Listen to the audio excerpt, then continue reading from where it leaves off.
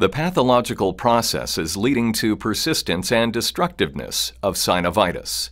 Undifferentiated arthritis, or UA, may progress to rheumatoid arthritis, RA. Depending on the characteristics of the study cohort, the literature suggests that 7% to 65% of UA cases will evolve into RA. This event is most likely to occur in patients who display symmetrical polyarthritis and are anti-citrulline protein antibody ACPA positive and/or rheumatoid factor or RF positive.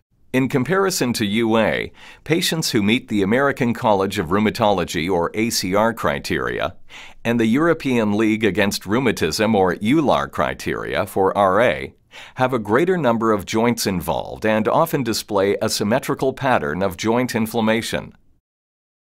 This symmetrical pattern is commonly found in the joints of the hands and feet. RA patients also have a higher prevalence of radiographic erosions at the time of diagnosis and decreased functional ability as compared to UA patients. The synovium of an RA-affected joint is typified by the accumulation of characteristic inflammatory mediators. Monocytes and lymphocytes leave the circulation and migrate to the synovium. As the monocytes mature, the number of macrophages in the synovium increases. Some macrophages remain in the synovium, further recruiting inflammatory cells. Others contribute to the hyperplastic synovial lining by joining the population of macrophage-like and fibroblast-like synoviocytes. Concurrently, nearby antigen-presenting cells, or APCs, interact with and activate T cells, signaling the macrophages and macrophage-like synoviocytes to release the inflammatory mediators, tumor necrosis factor alpha or TNF-alpha, and interleukin-1 or IL-1.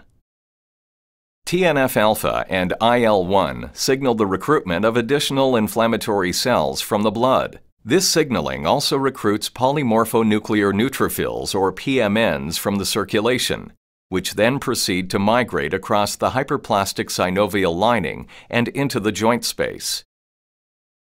The PMNs release proteases and reactive oxygen species, or ROS, destroying nearby cartilage. Fibroblast-like synoviocytes, also stimulated by TNF-alpha and IL-1, release additional proteases such as matrix metalloprotease 1 or MMP1 and matrix metalloprotease 3 or MMP3, further mediating cartilage destruction.